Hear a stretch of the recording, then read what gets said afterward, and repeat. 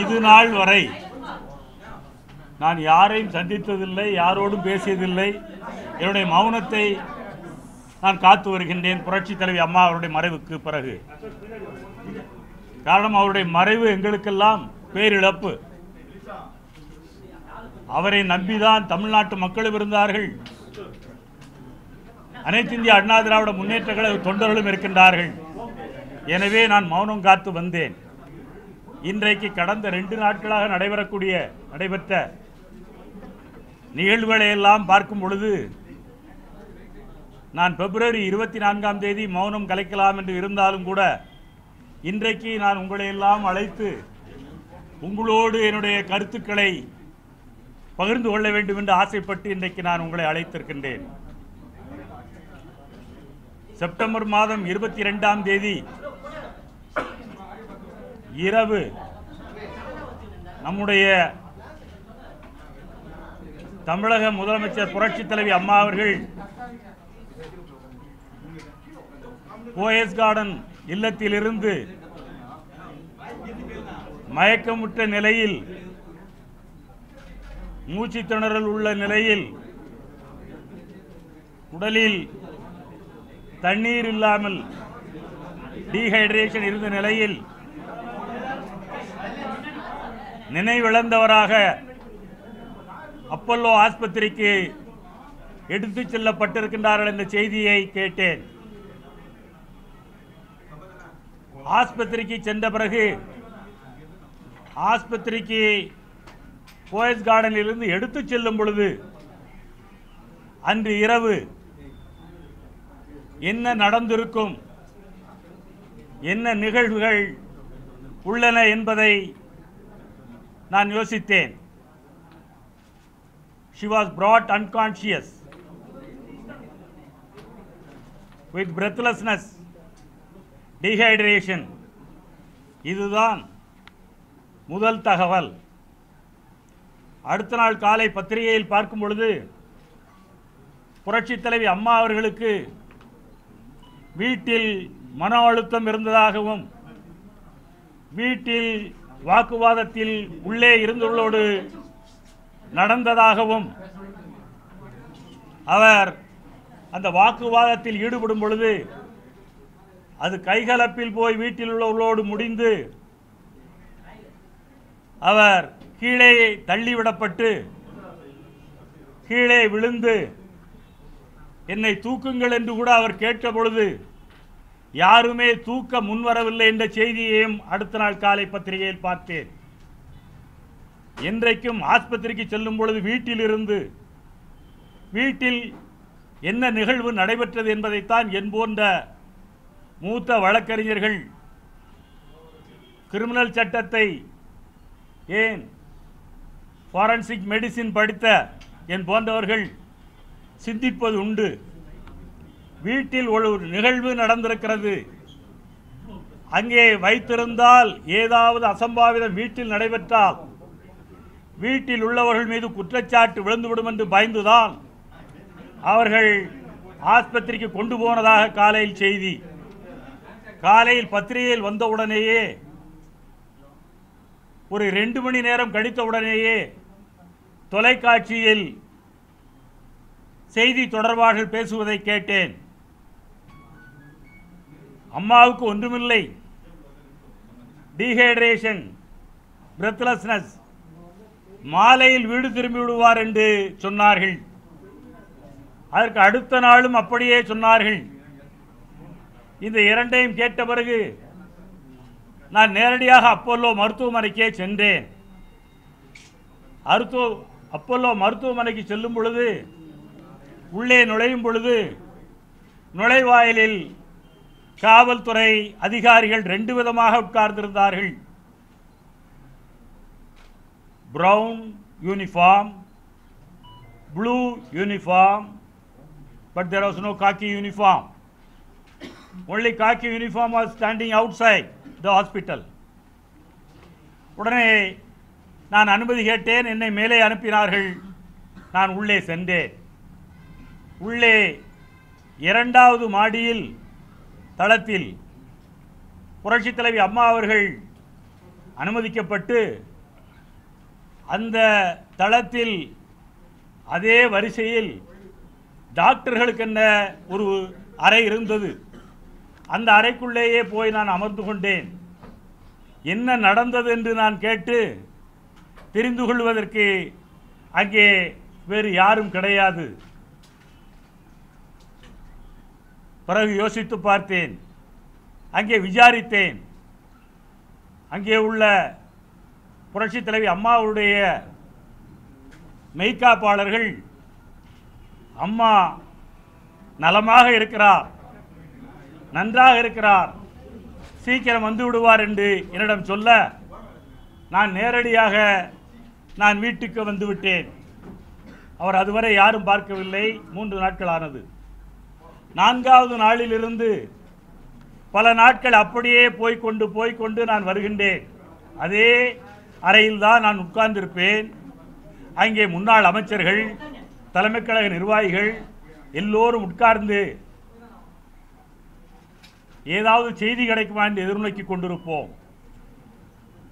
என்ன விதமான சிகிச்சைகள் வழங்கப்பட்டது என்பதை எங்கள் யாரும் தெரிவிக்கவில்லை, யாரும் சொல்லவில்லை. நாங்கள் யாரையும் பார்க்க முற்படவில்லை.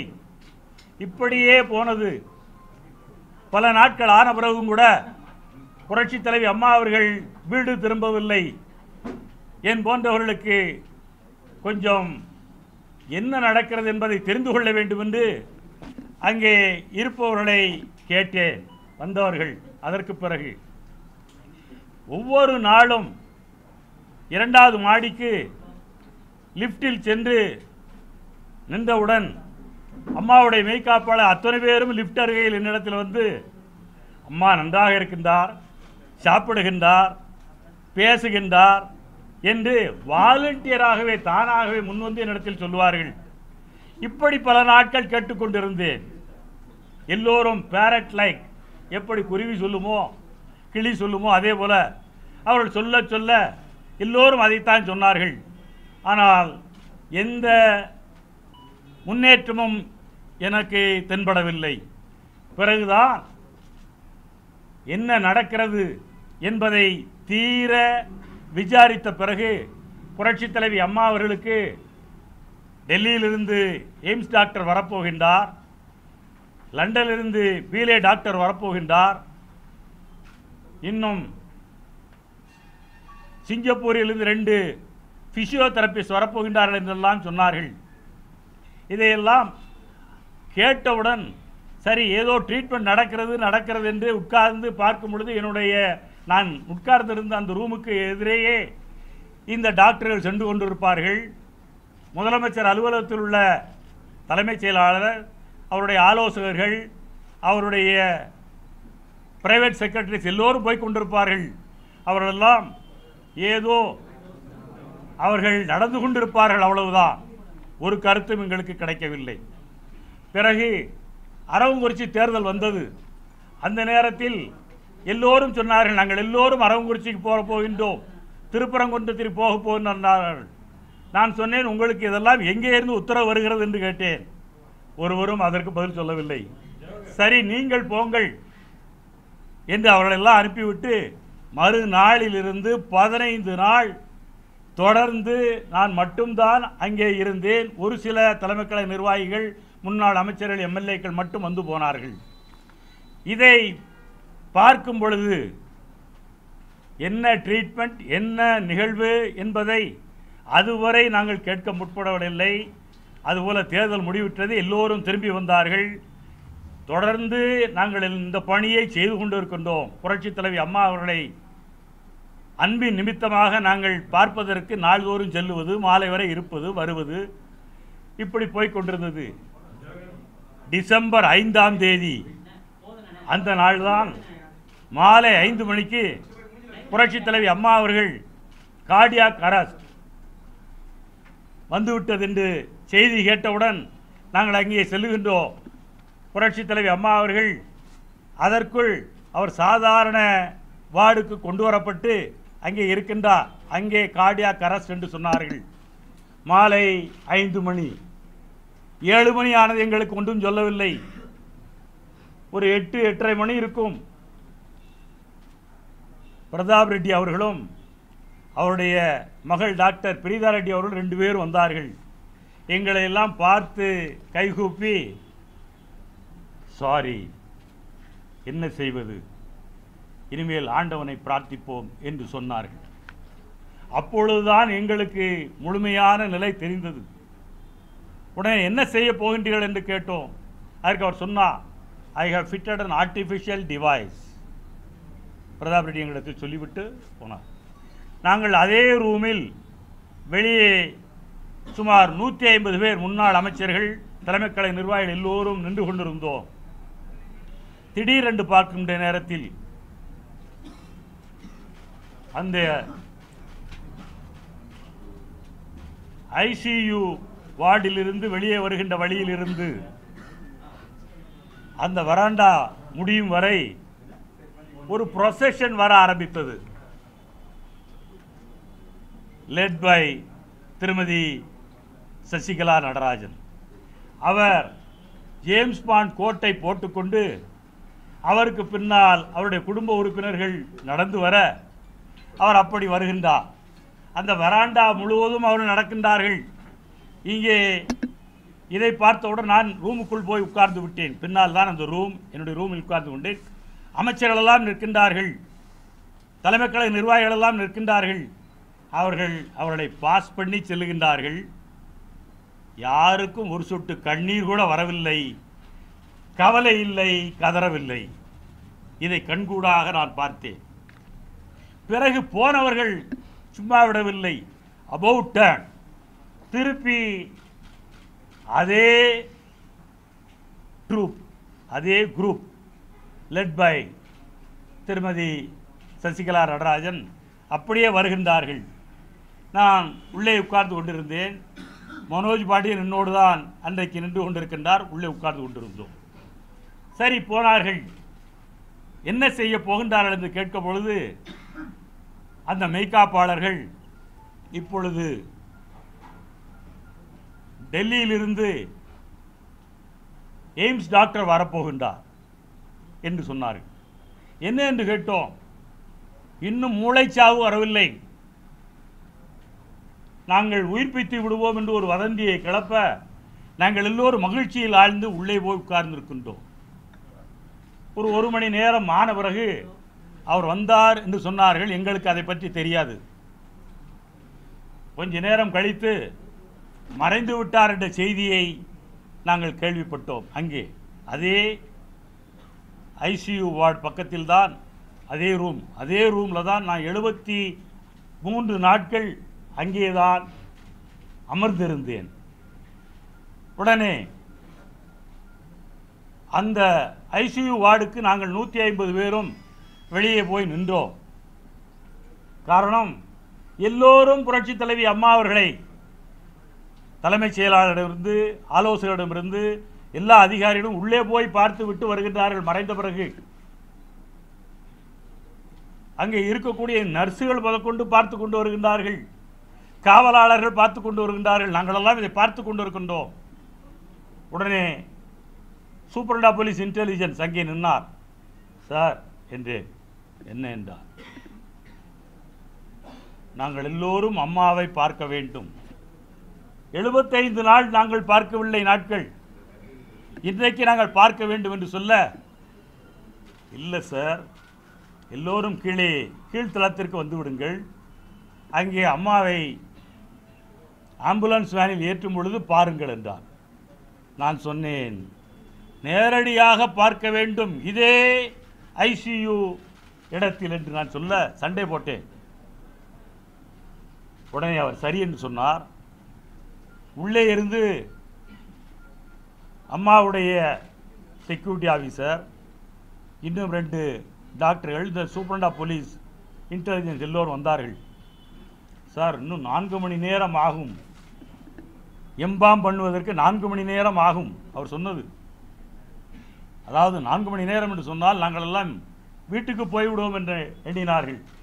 இல்லை, எவ்வளவு நேரம் ஆனால் நாங்கள் இங்கே தான் இருப்போம் என்று அங்கே இருக்கின்றோம். பிறகு 2 மணி நேரம் ஆன பிறகு புரட்சி தலைவி அம்மா அவர்களை அந்த ஐசியூவில் இருந்து லிஃப்டில் ஏற்றுவதற்கு கொண்டு வருகின்றார்கள். லிஃப்ட்டுக்கு எதிராக தான் அந்த ஐசியூ வார்டுடைய கதவு இருக்கிறது. கொண்டு வந்தார்கள். நான் அம்மாவை பார்த்தேன். என் பக்கத்தில் கேபி முனுசாமி இருந்தார், பார்த்தார். இன்னும் சில பேர் பார்த்தார்கள்.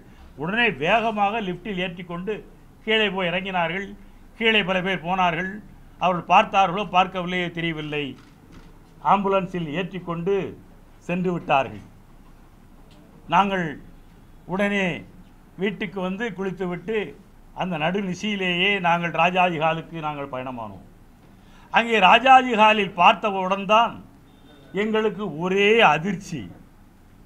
புரட்சித் தலைவி அம்மா அவர்கள் 2011ஆம் ஆண்டு ஆட்சி பீடத்தில் ஏறியவுடனேயே திருமதி சசிகலா நடராஜன் அவருடைய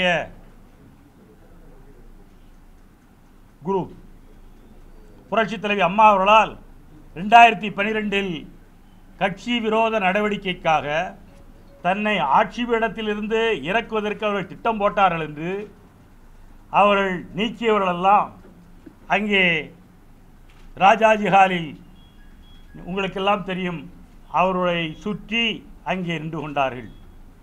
இதை பார்த்தேன். புரட்சித் தலைவி அம்மா அவர்கள் பெங்களூரில் புரட்சித் தலைவி அம்மா அவருடைய வழக்கில் தீர்ப்பு வருவதற்கு முன்பும் வரும்பொழுதும் இவர்கள்தான் திட்டம் போட்டு முதலமைச்சராக நீ ஆகலாம் நான் ஆகலாம் என்று அவர்கள் விவாதிப்பது இந்த செய்தி உளவுத்துறை மூலமாக அம்மாவுக்கு போய் அவர்களையெல்லாம் கட்சியிலிருந்து திருமதி சசிகலா நடராஜன் உட்பட எல்லோரையும் நீக்குகின்றார். அவர் நீக்கிய மறுநாள் இங்கே கீழ்பாக் பெயின்ஸ் பள்ளிக்கு அருகாமையில் லைட் ஆடிட்டோரியத்தில் கிறிஸ்மஸ் விழா நடைபெறுகிறது. அந்த கிறிஸ்மஸ் விழாவில் என்னை பேச சொல்லுகின்றார். நான் அப்பொழுது பேசினேன், புரட்சித் தலைவி அம்மா அவர்களே, முதலமைச்சர் அவர்களே, நீங்கள் ஒரு குடும்பத்திற்கு முதலமைச்சர் அல்ல, தமிழ்நாட்டில் உள்ள 1.5 கோடி குடும்பத்தினருக்கும் நீங்கள் தான் முதலமைச்சர் என்று நான் சொல்ல புரட்சித் தலைவி அம்மா அவர்கள் கேட்டுக்கொண்டார்கள். பிறகு என்னாயிற்று? இவர்களெல்லாம் நீக்கப்படுகின்றார்கள். நீக்கப்பட்டு 2-3 மாதம் ஆன பிறகு திருமதி சசிகலா நடராஜன் புரட்சித் தலைவி அம்மா அவர்களுக்கு ஒரு மன்னிப்பு கடிதம் கொடுக்கின்றார். எங்களுடைய சொந்தக்காரர்கள் எல்லாம் திட்டம் போட்டு உங்களை முதலமைச்சர் பதவியிலிருந்து இறக்க வேண்டும் என்று they have done this treacherous act. அவர்களுக்கும் எனக்கும் சம்பந்தம் இல்லை, நான் அவர்களோடு இனிமேல் தொடர்பு வைக்க மாட்டேன் என்று அவர் சொல்லி அவர் சாதாரண உறுப்பினராக அனுமதிக்கப்படுகின்றார். அப்படி சாதாரண உறுப்பினராக அனுமதிக்கப்பட்ட திருமதி சசிகலா நடராஜன் புரட்சித் தலைவி அம்மா அவர்கள் மறைந்து 20 நாட்கள் கூட ஆகவில்லை, கல்லறை காய கூட ஆகவில்லை. எல்லோரையும் பொது இடத்தில் பேச வைத்து எல்லோரையும் புரட்சித் தலைவி அம்மாவுடைய டிவியிலேயே பேட்டி கொடுக்க சொல்லி, எங்கள் யாருக்கும் தகுதி இல்லை, உங்களுக்குத்தான் தகுதி, எங்கள் யாருக்கும் அருகதை இல்லை, நீங்கள் ஒருவர் தான் இந்த கட்சியை காப்பாற்ற முடியும் என்று சொல்ல வைத்து அவர்களெல்லாம் சொன்னதை டிவியிலே பார்த்து 20 நாட்களில் அவர் காயை நகர்த்துகின்றார் பொதுச் செயலாளராக ஆவதற்கு. அன்றைக்குத்தான் எனக்கு வழக்கறிஞர் என்ற மூளையும் சட்ட விஞ்ஞான மூளையும் ரெண்டையும் ஒன்றிணைத்து பார்த்தேன். 1954ஆம் ஆண்டு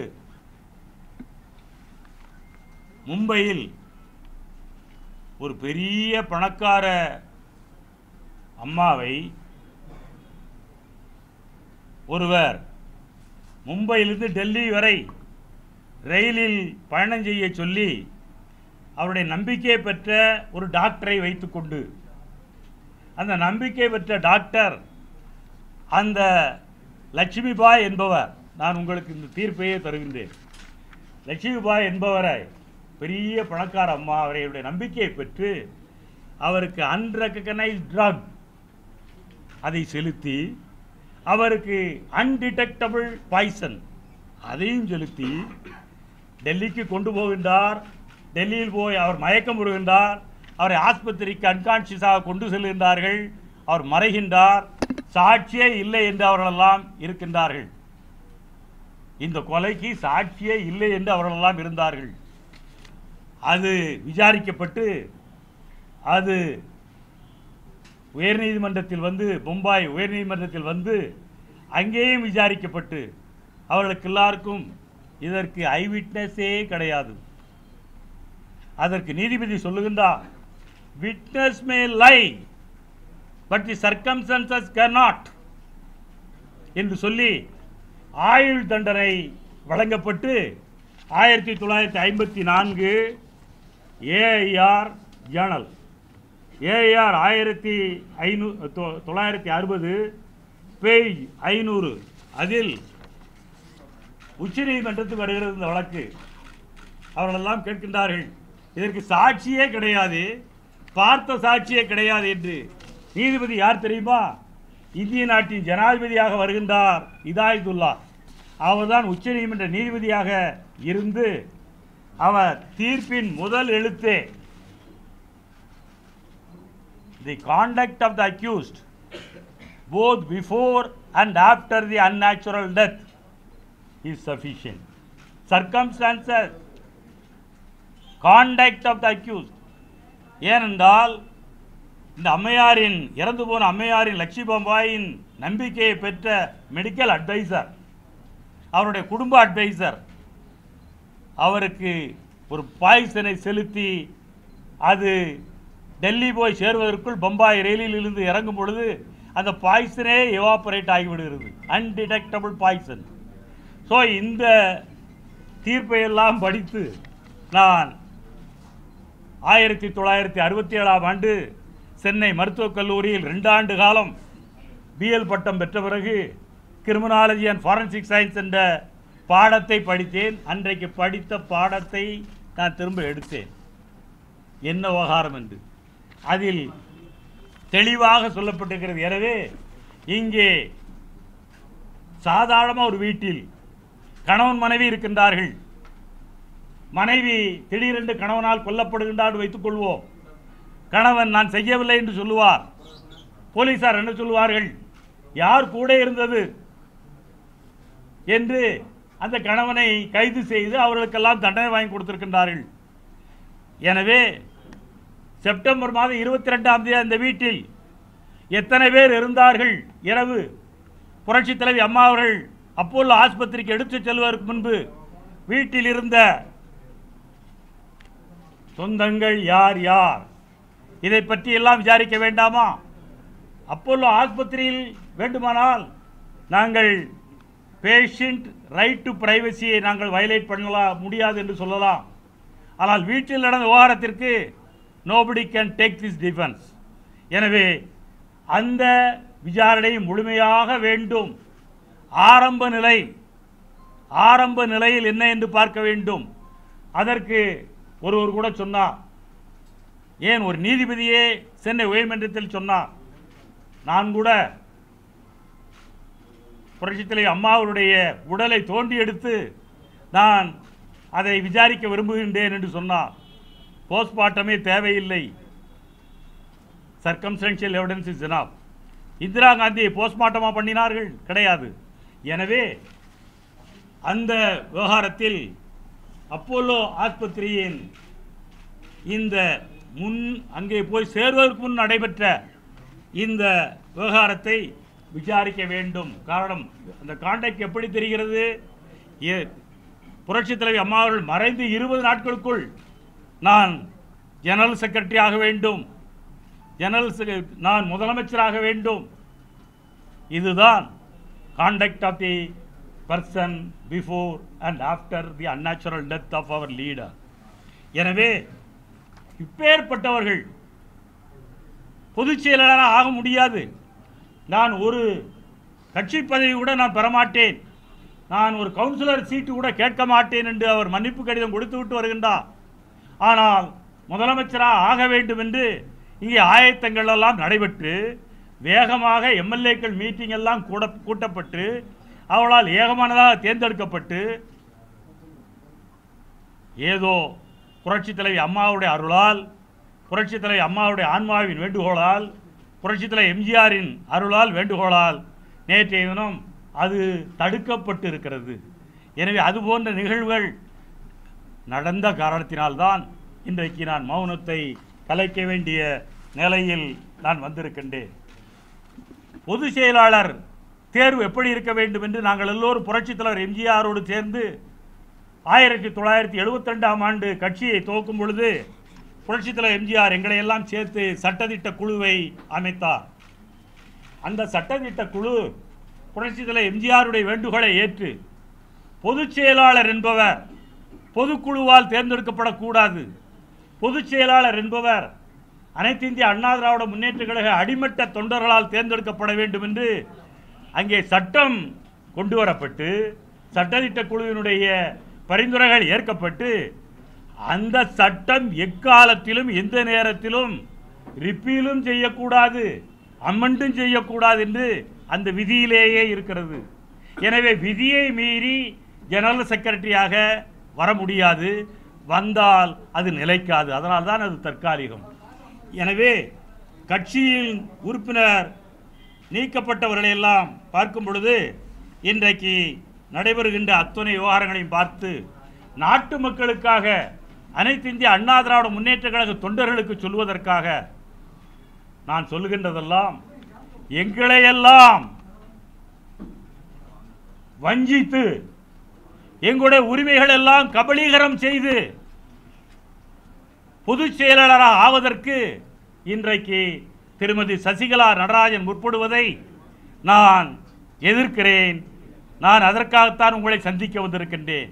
இந்த சட்டத்திட்டங்கள் யாருக்கும் தெரியாது, அதிமுகவின் வரலாறு யாருக்கும் தெரியாது.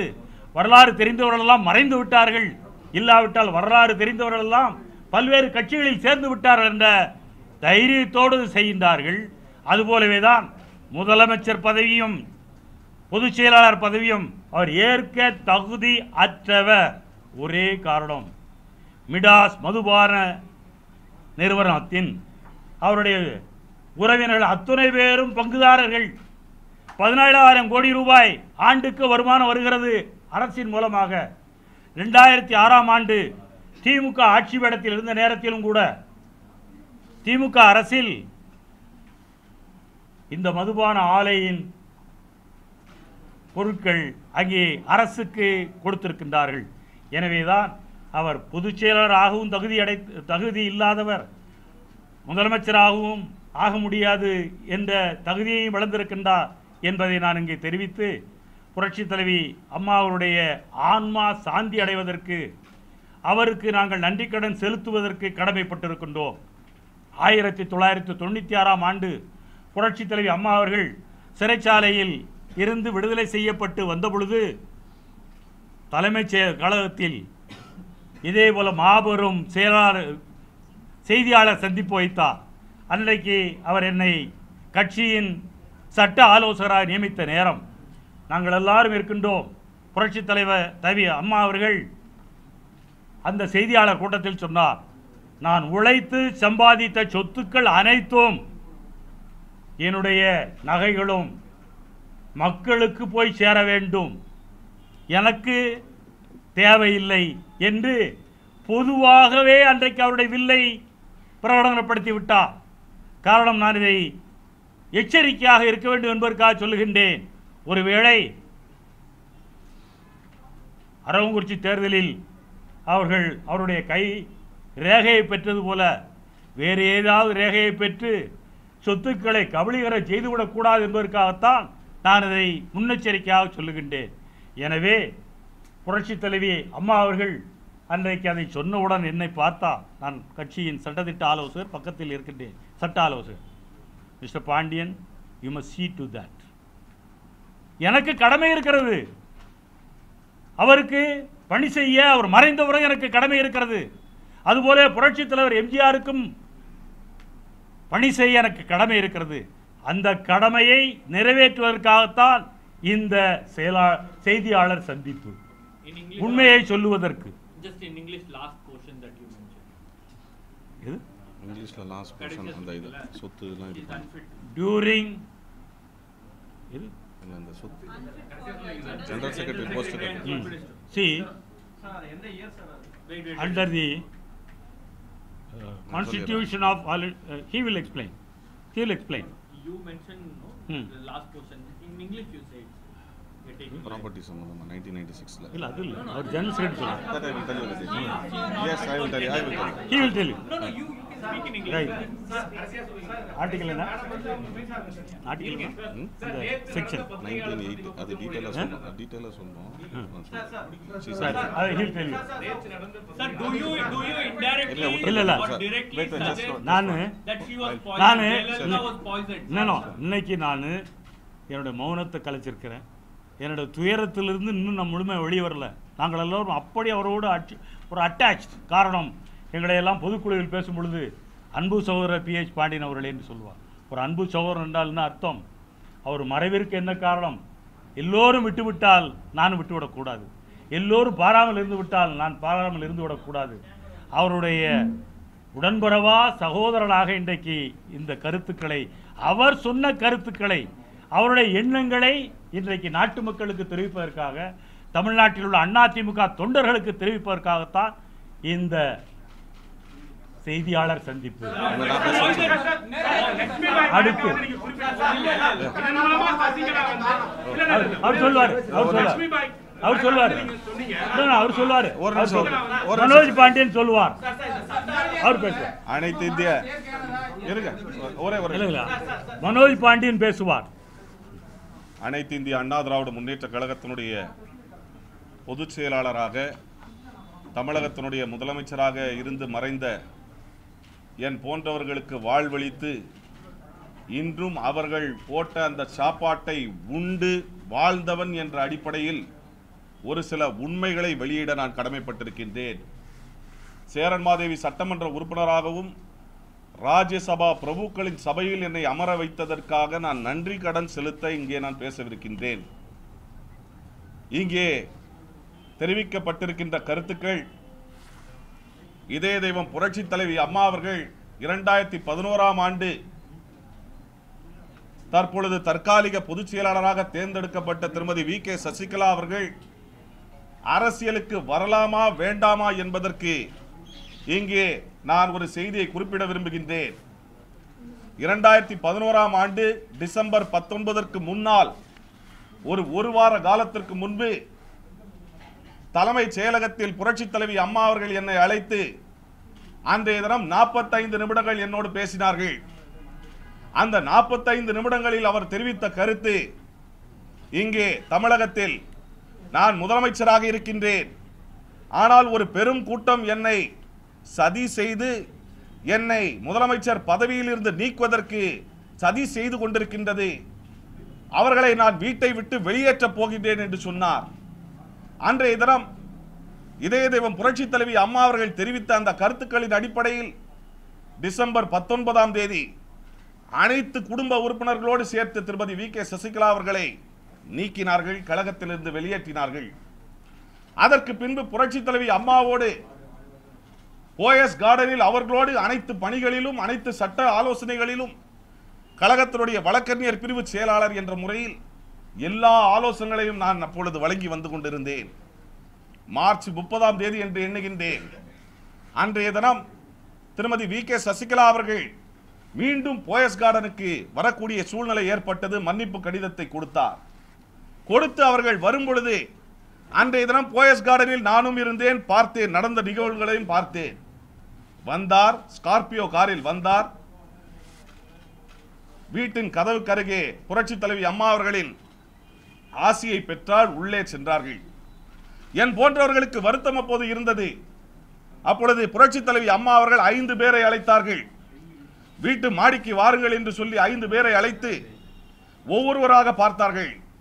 அதில் 5வது ஆளாக என்னை அழைத்து, நீங்கள் வருத்தப்படாதீர்கள், என்றைக்கும் அவர்களை அரசியலில் நான் ஈடுபடுத்த மாட்டேன், எனக்கு நான் முதலமைச்சராக ஆகுவதற்கு பெங்களூரில் இருந்து சதி செய்து அவர்கள் அனைவரும் சேர்ந்து என்னை முதலமைச்சர் பதவியிலிருந்து நீக்கிவிட்டு தாங்கள் முதலமைச்சராக வர வேண்டும் என்று சதி செய்தார்களே, அதை நான் மறக்கவில்லை. ஆனால் எனக்கு ஒரு உதவியாளர் தேவை, ஆகவேதான் அவர்களை வர சொல்லியிருக்கின்றேன் என்று அன்றைய தினம் புரட்சி தலைவி அம்மா அவர்கள் என்னிடம் தெரிவித்தார்கள். அதற்கு பின்பு ஒரு முறை துக்ளக் பத்திரிகையாளர் மறைந்த பெரியவர் திரு சோ அவர்களோடு நானும் அவரும் ஜெயா டிவியினுடைய இயக்குநர்களாக இருந்தபோது அழைத்து சொன்னார்கள், எனக்கு பயமாக இருக்கின்றது, இந்த கும்பல் என்னை பாய்சன் வைத்து கொண்டு விடுமோ என்ற பயம் இருக்கின்றது என்று சொன்னார்கள். அன்றைய தினம் நான் சொன்னேன், புரட்சி தலைவி அம்மா அவர்களே, நீங்கள் ஒரு குடும்பத்திற்கு சொந்தக்காரர் அல்ல, 1 கோடி அனைத்து இந்திய அண்ணா திராவிட முன்னேற்ற கழக 1.5 கோடி தொண்டர்களுக்கு நீங்கள் சொந்தமானவர்கள். தமிழக மக்கள் உங்களை பாதுகாக்க இருக்கின்றார்கள், உங்களுக்கு எந்த குறையும் வராது, எந்த அச்சுறுத்தலும் வராது என்று பேசி அதற்கு பின்பு புரட்சி தலைவி அம்மா அவர்கள் ஒருபோதும் அரசியலில் திருமதி வி கே சசிகலா அவர்களை ஈடுபடுத்தியதே இல்லை. இவர்கள் கேட்டார்களே, இப்பொழுது தற்காலிக பொதுச் செயலாளராக திருமதி வி கே சசிகலா அவர்கள் தேர்ந்தெடுக்கப்பட்டிருக்கின்றார்கள். அனைத்து இந்திய அண்ணா திராவிட முன்னேற்ற கழகத்தினுடைய சட்ட விதிகள் 19(8) விதியின் கீழ்தான் தற்காலிக பொதுச் செயலாளராக தேர்ந்தெடுக்கப்பட்டிருக்கின்றார்கள் என்று சொல்கின்றார்கள். அந்த 19(8) என்ற அனைத்து இந்திய அண்ணா திராவிட முன்னேற்ற கழகத்தினுடைய சட்ட விதி என்ன சொல்லுகின்றது தெரியுமா? பொதுக்குழு பாலிசிஸ் அண்ட் புரோகிராம்ஸ், அனைத்து இந்திய அண்ணா திராவிட முன்னேற்ற கழகத்தினுடைய கொள்கைகளை வகுக்கக்கூடிய ஒரு குழுதான் பொதுக்குழு. அது அனைத்து இந்திய அண்ணா திராவிட முன்னேற்ற கழக தொண்டர்களை கட்டுப்படுத்தும் என்று மட்டும்தான் குறிப்பிட்டிருக்கின்றது. ஆனால் அந்த சட்டத்தை பயன்படுத்தி பொதுக்குழுவால் 2500 பேரால் இன்று அனைத்து இந்திய அண்ணா திராவிட முன்னேற்ற கழகத்தினுடைய பொதுச் செயலாளராக தேர்ந்தெடுக்கப்பட்டிருக்கின்றார்கள் என்று தெரிவிக்கப்பட்டுள்ளது. அது மட்டுமல்ல, சட்ட விதி 20(2) என்ற ஒரு விதி இருக்கின்றது. அதில் குறிப்பிடப்பட்டிருக்கின்றது, பொதுச் செயலாளர் என்பவர் அனைத்து இந்திய அண்ணா திராவிட முன்னேற்ற கழகத்தினுடைய தொண்டர்களால் மட்டுமே தேர்ந்தெடுக்கப்பட முடியும். அனைத்து இந்திய அண்ணா திராவிட முன்னேற்ற கழக சட்ட விதிகளில் தற்காலிக பொதுச் செயலாளரை நிர்ணயிக்கக்கூடிய, அவர்களை தேர்ந்தெடுக்கக்கூடிய, நியமிக்கக்கூடிய எந்த அதிகாரமும் இதுவரை வழங்கப்படவில்லை என்பதை நான் தெரிவிக்க கடமைப்பட்டிருக்கின்றேன். அது மட்டுமல்ல, சட்ட விதிகளின்படி 20(5) என்ற ஒரு விதி இருக்கின்றது. அதில் ஒரு பொதுச் செயலாளர் பதவி காலியாக இருந்தால், இதற்கு முன்னால் இருந்த பொதுச் செயலாளர் யார் யாரை நியமித்தாரோ அவர்கள் நியமனம் புதிதாக இருக்கின்ற பொதுச் செயலாளர் தேர்ந்தெடுக்கப்படும் வரை அது தொடரும் என்பதுதான் அந்த சட்ட விதி. இப்படி தற்காலிக பொதுச் செயலாளராக தேர்ந்தெடுக்கப்பட்ட திருமதி வி கே சசிகலா அவர்களை இன்று தமிழகத்தினுடைய முதலமைச்சராக தேர்ந்தெடுக்கக்கூடிய இந்த சூழ்நிலையில் அவர்களுக்கு அனைத்து இந்திய அண்ணா திராவிட முன்னேற்ற கழக 1.5 கோடி தொண்டர்களுடைய ஏகோபித்த ஆதரவு இல்லை என்பதை அது காட்டுகின்றது. காரணம், 2500 பேர் மட்டும்தான் அதற்கு வாக்களித்திருக்கின்றார்கள். அது மட்டுமல்ல, புரட்சி தலைவி அம்மாவினுடைய எண்ணம் ஒருபோதும் இவர்களை ஒரு கவுன்சிலராக கூட ஆக்கியது கிடையாது. புரட்சி தலைவி அம்மா அவர்கள் அவர்களுடைய இல்லமான போயஸ் இல்லம், அது அனைத்து இந்திய அண்ணா திராவிட முன்னேற்ற கழக தொண்டர்களுக்கு கோவில் போன்றது. அந்த கோவிலை ஒரு மெமோரியலாக மாற்ற வேண்டும் என்பதுதான் அனைத்து இந்திய அண்ணா திராவிட முன்னேற்ற கழக தொண்டர்களுடைய எண்ணம். புரட்சி தலைவி அம்மாவினுடைய அந்த இல்லம், போயஸ் தோட்ட இல்லம், அதில் அவர்கள் பயன்படுத்திய கார், அவர்கள் பெற்ற பரிசு பொருட்கள், அவர்கள் பெற்ற விருதுகள், இவை அனைத்தும் போயஸ் கார்டனில் புரட்சி தலைவி அம்மாவின் நினைவாக எப்படி புரட்சி தலைவர் அமரர் எம்ஜிஆர் அவர்களுக்கு ஆர்காட் சாலையில் உள்ள நினைவகம் அமைந்திருக்கின்றதோ அதே போன்று புரட்சி தலைவி அம்மா அவர்களுக்கு தமிழக மக்கள், அதிமுக தொண்டர்கள் அனைவரும் சென்று அவர்களை வணங்குவதற்கு அது ஒரு மெமோரியலாக ஆக வேண்டும் என்பதுதான் என் போன்ற வழக்கறிஞர்கள் என்னை 9 ஆண்டு காலம் கழகத்தினுடைய வழக்கறிஞர் பிரிவு செயலாளராக, சட்ட திட்டங்களை வகுக்கக்கூடிய செயலாளராக, எம்எல்ஏ எம்பியாக ஆக்கிய புரட்சி தலைவி அம்மா அவர்களுக்கு இதைவிட செய்யக்கூடிய நன்றி கடன் என்னவாக இருக்கும் என்று சிந்தித்துதான் இன்றைய தினம் உங்களை நாங்கள் சந்தித்துக் கொண்டிருக்கின்றோம். அது மட்டுமல்ல, இன்றைய தினம் தமிழகத்தினுடைய முதலமைச்சராக வரப்போகின்றார்கள். ஏன் 25 நாட்களில் பொதுச் செயலாளர், 60 நாட்களில் முதலமைச்சர், இப்படிப்பட்ட எண்ணங்கள் ஒருவருக்கு இருக்கின்றது என்று சொன்னால் அவர்கள் புரட்சி தலைவி அம்மா அவர்களோடு எப்படி அன்பாக இருந்திருக்க முடியும்? எப்படி எதிர்பார்ப்பு இல்லாமல் இருந்திருக்க முடியும்? எப்படி அவர்களோடு இருக்கின்ற போது இந்த பதவியின் மீது ஆசை இல்லாதவர்களாக இருக்க முடியும்? சிந்தித்து பார்க்க வேண்டும் என்று கேட்டுக்கொள்கின்றேன். அது மட்டுமல்ல, அப்படி ஒருவர் முதலமைச்சராக தேர்ந்தெடுக்கப்பட வேண்டும் என்று சொன்னால் 33 ஆண்டுகள் இவர்கள் இருக்கின்றார் என்று சொல்கின்றார்களே, 50 ஆண்டுகள் புரட்சி தலைவி அம்மாவினுடைய இல்லத்தில் அவர்களுக்கு பாதுகாவலராக, தாயாக, எல்லாமுமாக இருப்பவர் அங்கே இருக்கின்ற திருமதி ராஜம் அவர்கள். ராஜம் என்பவர் தான் அம்மா சிறு வயதில் 13 வயதிலிருந்து இன்று இறக்கும் வரை அவர்களோடு திருமதி வி.கே. சசிகலா அவர்கள் வெளியேற்றப்பட்ட போது கூட புரட்சி தலைவி அம்மா அவர்கள் எங்களை அழைத்து எங்களுக்கு அங்கே உணவு கொடுக்கும் பொழுது இருந்தவர் திரு ராஜம் அவர்கள். அங்கே இருக்கின்ற ஒரு பெரிய மனிதர் ஒருவர் புரட்சி தலைவி அம்மாவோடு அவர்கள் தாய் இருந்த போது, அப்படி இருக்கின்ற சூழ்நிலை அவர்களுக்கு தாயாக இருந்தவர் அவர்கள். ஆனால் முதலமைச்சர் என்று வரும் பொழுது அனைத்து இந்திய அண்ணா திராவிட முன்னேற்ற கழக தொண்டர்கள், அனைத்து இந்திய நம்முடைய தமிழகத்தினுடைய மக்கள் அனைவரையும் வஞ்சித்து அவர்களுடைய விருப்பத்திற்கு மாறாக இன்று இந்த நிகழ்வு நடைபெற்றுக் கொண்டிருக்கின்றது. இன்று பொருளாதார குற்றங்கள் புரிந்தவர்கள் தமிழகத்தை ஆண்டால் தமிழகம் எங்கே போகும்? பொருளாதார குற்றங்கள், ஊழல் தடுப்பு சட்டத்தின் கீழ் இன்று குற்றச்சாட்டுகளை எதிர்கொள்பவர்கள் எல்லாம் இன்று தமிழகத்தினுடைய முதலமைச்சராக ஆனால் அது எங்கே நம்முடைய நாட்டை கொண்டு போகும்? நாட்டு மக்களுக்கு இது ஒரு எச்சரிக்கையாக இருக்க வேண்டும். நாமும் எச்சரிக்கையாக இருக்க வேண்டும். ஒருபோதும் இதை அனுமதிக்க கூடாது. தற்காலிக பொதுச் செயலாளர் தமிழகத்தினுடைய முதலமைச்சராக ஆக முடியுமா?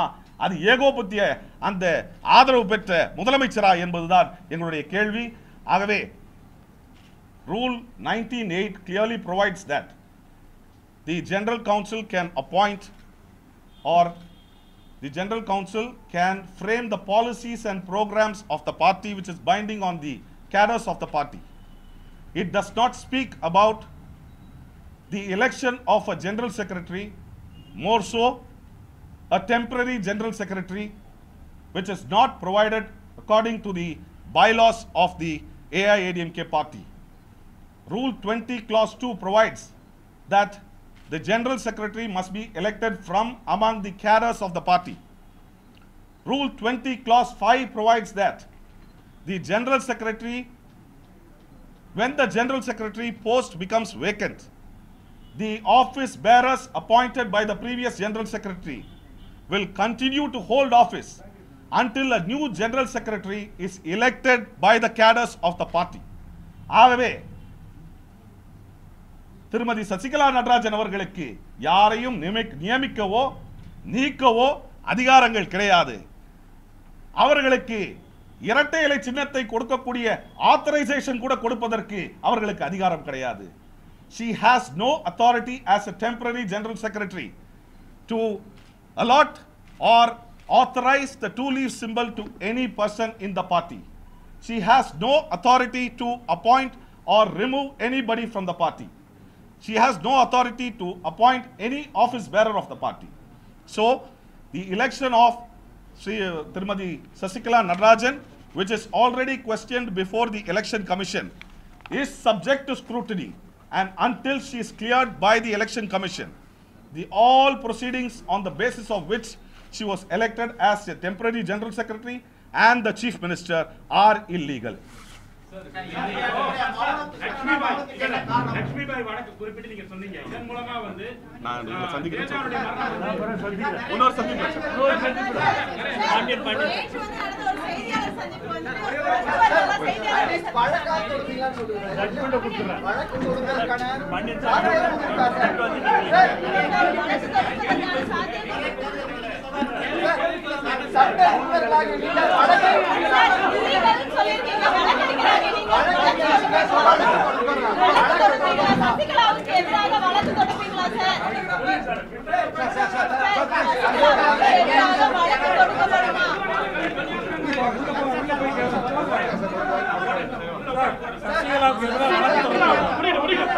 அனைத்தையும் சட்ட ரீதியா பாயிண்ட் பண்ணா சொன்னீங்க. அந்த அடிப்படையில வழக்கு பொறுத்திருந்து பாருங்க. இல்ல சொல்லிடுறேன். அதாவது இப்ப நான் சொன்னதெல்லாம் ஃபேக்ட்ஸ். இது ஃபியூச்சர் நடக்காது. நம்ம இன்னொரு நாள் வெயிட் பண்ணிக்கலாம்.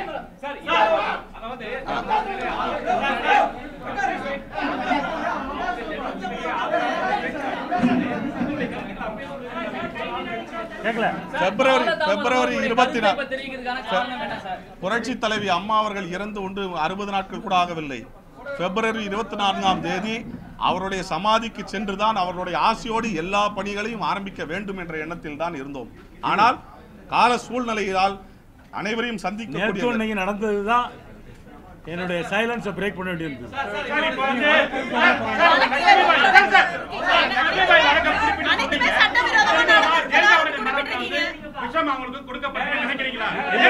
நீங்க பொறுத்திருந்து பாருங்க. நீங்க இல்ல அதுக்கே சொல்லிடுறேன் ஒரே வார்த்தை. இது இல்ல நேத்து அவசரமா பிரஸ் மீட் அரசாங்கம் அறிவிச்சிருக்கு. யாருடைய orders? When the case is pending before the High Court, when the matter is seized up by the central government, நேத்து எப்படி வந்து நீங்க வந்து பிரஸ் மீட் போட்டு அதில் வந்து உட்கார்ந்த டாக்டர்ஸ் வந்து வித்வுட் எனி மெட்டீரியல் கையில் இல்லாமல் ஒன்று வந்து சொல்லிட்டு போயிட்டாங்க. அதை எனக்கு I don't not go into it now. நேற்று பிரஸ் மீட் என்ன சடன்லி அன்கால் ஃபார், இது யாருக்குமே நோட்டீஸ் கொடுக்கல. ஸோ இதில் வந்து நம்ம வெயிட் பண்ணி பார்ப்போம். நீங்கள் வந்து இன்னொன்று சொல்கிறேன், இந்த கேஸ் எல்லாம் நான் என்ன செய்கிறேங்கிறதே சொல்லக்கூடாது. ஒரு போலீஸ் இன்வெஸ்டிகேஷன் நடந்து நான் சொல்லிக்கிட்டே இருப்பான்னு சொன்னா கிரிமினல் சொன்னா திருத்திடுவான். பொறுத்திருந்து பாருங்க.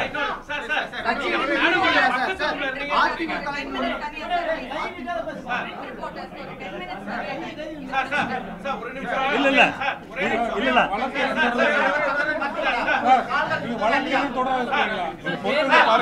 இதே கேள்வி கேட்குறீங்க, நான் என் மைண்ட்ல வச்சிருக்கேன். 24ஆம் தேதி சமாதியில நான் டீட்டெயிலா என்ன செய்ய போறேன்னு சொல்லுவேன். 24 டீட்டெயிலா சொல்லுவேன்.